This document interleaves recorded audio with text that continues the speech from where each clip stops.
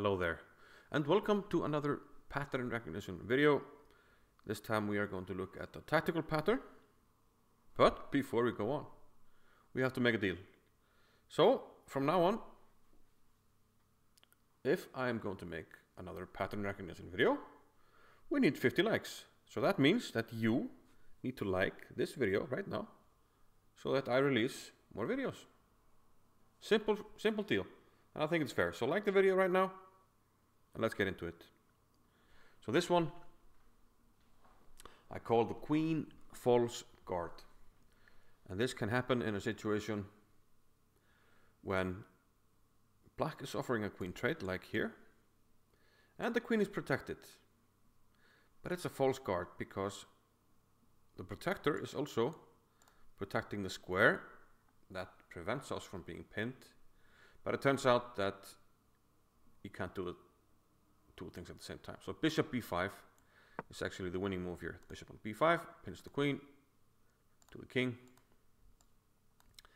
And it's important in this pattern that the bishop is also somehow protected. Could be a rook maybe on the file, could be a pawn. In this case it's a knight, because otherwise the queen could simply take the bishop. But if it's protected, then the only way to not lose the queen would be to take it, but then you still lose the queen. So this in fact wins the queen. Now this applies when the knight is protecting the queen and protecting the square where the queen can be pinned. So the knight could also be on a7 and the last move would be queen c6. Of course there would be other pieces, we're just looking at like the key pieces in the pattern. So on a7 this would also apply as it would on d4. If the bishop was not protected, let's say there was the knight here, but a rook here, that's also something that very often could arise. Let's say there's a rook, put a rook on this square, and let's say that there is no knight, so we'll simply remove it. Now after bishop b5, the queen takes, we would win the rook. So these are sort of the things that apply here. We could also shift this pattern. I mean, the queen could be here, the king could be here. Let's say our queen is here, and let's say the knight is protecting the queen and this square. So the bishop right here, it could land on e5. Of course, we would need it protected. So bishop e5 here would remove the guard, so it's actually a false guard. Looks like it's protecting the queen, but we forcibly remove it with the pin. So the pin can happen in various places, and we'll see examples of that, and also examples where we simply win the rook. So first example, we actually win the rook. White to play, place bishop to b5. No, actually in this one it's protected, so bishop b5 immediately just wins.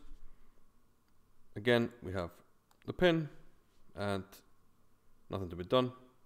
Either you give up the queen here for a piece, and actually we can flick in this one and then take the queen.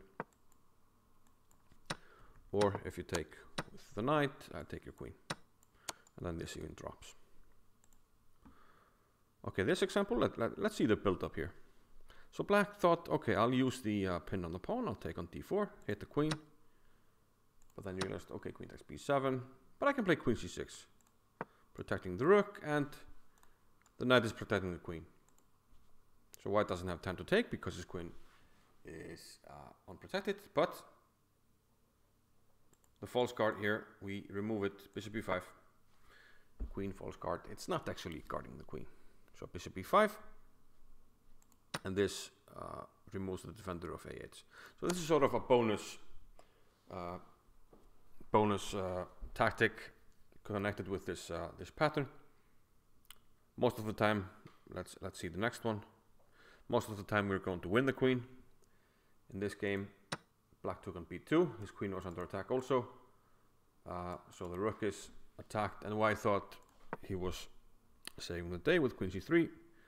But we now know this pattern. The queen false guard, and we remove it, bishop to b4. The bishop is protected, so the queen can't take the bishop. If it wasn't, again, we win the rook, but since it's protected, we win the queen. More examples. and more built up. This one is winning the rook, queen f6, but we need a bit of setup because there's nothing to we can't make a pin.